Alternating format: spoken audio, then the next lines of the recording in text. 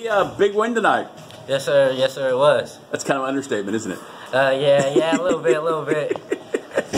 You know, it was the best game. I mean, you were the leading scorer, 25 points, but it wasn't just you, was it? No, it was everybody. Everybody was crashing the boards. We were a little small this year, so we were just crashing the boards, getting rebounds, and they was hitting me, and I was on fire. So. No, that's true. That seems to be the thing. Everybody's stretching or they're trying to get a finger on it. They may not get the rebound, but it seems to be you guys got this philosophy that if I get a finger on it, one of my teammates will get it. Yes, of course.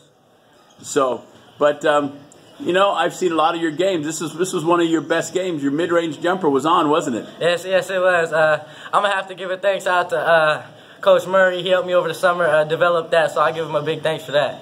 Well, I was going to say something because I know Coach, and I was actually texting him during the game, you know, keeping him updated. And you know, the time you played with Total Package and the competition you went against, it paid off tonight, didn't it? Yes, sir. So.